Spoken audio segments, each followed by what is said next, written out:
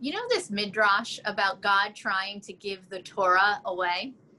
God went to one group, the children of Esau, and said, here's my Torah with all of its laws. And they said, we're good. No, thank you. God went to a second group, the children of Ishmael. And the people said, God said, look, it's not just laws, it's also stories and wisdom. And they said, no, thank you. It's going to be a hard pass from us.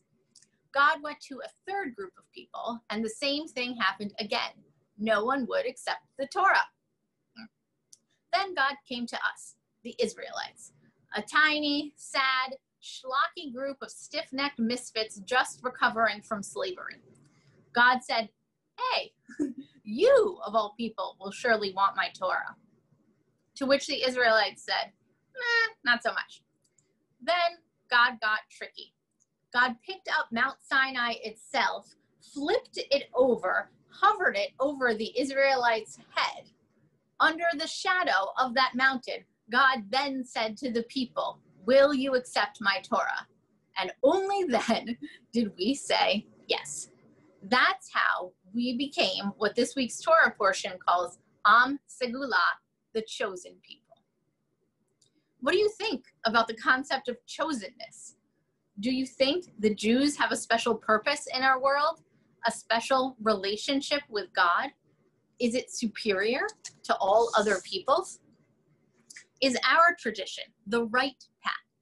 Or is it just one of many right paths in the world that all lead to the same end? Is Judaism better than other religions? Are the Jewish people somehow better than other peoples? Do we, as this week's Parsha states, have a special relationship with God, unlike and better than the relationships others have with God? All of these questions come from this tiny phrase, Am Segula. If you are uncomfortable with chosenness, you are in good company. Many, many, many liberal Jews have a kind of religious whiplash when we talk about chosenness. It can be cringeworthy.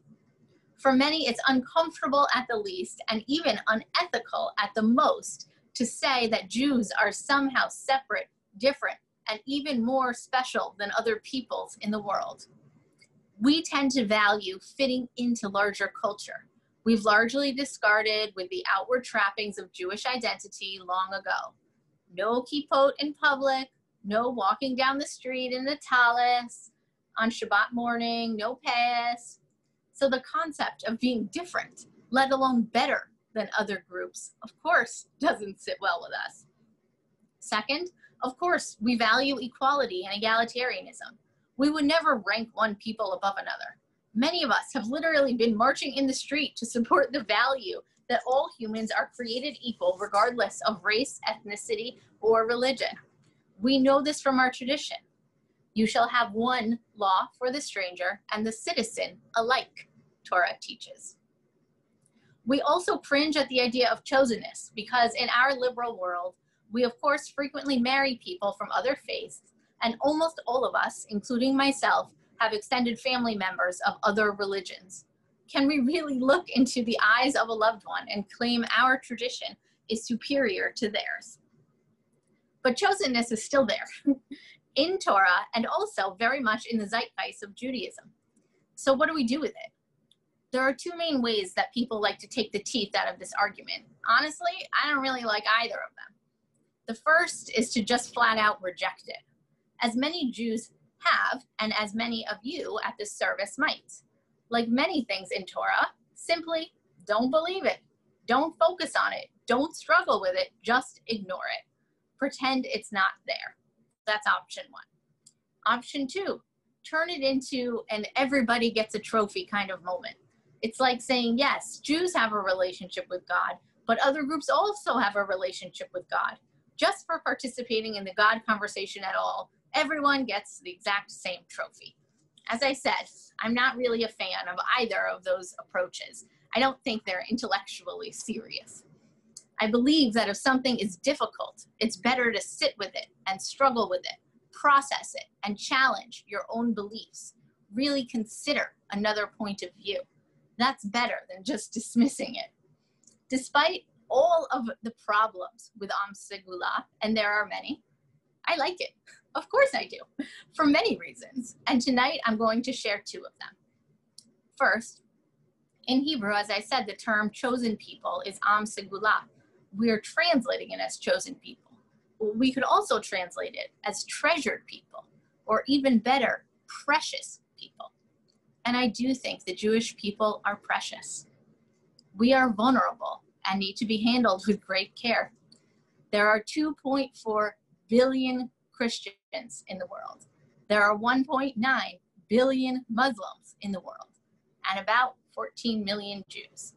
We make up less than 0.2% of the world population, a rounding error, a statistical insignificance. We're a microscopic group of people, diffused all over the world. Perpetuating us is not easy work, believe me. Like all things that are precious, we need to be cared for carefully, tended to, and nurtured. I believe our customs are sacred and beautiful. I believe they are worthy of being preserved thoughtfully and with tenderness. 2, the idea of chosenness, to me, also corresponds to the idea of responsibility. If you are chosen for something, you are obligated to act, to live up to that choice. To me, the question is not necessarily how Jews compare to other nations. The question is, what were we chosen for? If Jews are chosen to be a moral people, then I challenge us to be moral. If Jews are chosen to guard and protect Torah, then we are obligated to do it. If we are chosen to fight for justice and to be a light unto the nations, then I say we need to push ourselves to do just that. Torah doesn't say Jews are perfect. It's quite the contrary, in fact. But it does say we need to strive to be better. Maybe for this Shabbat, allow yourself to remove that hierarchical overlay of chosenness and consider what else it could mean to be an Am Segula, a precious people. Shabbat Shalom.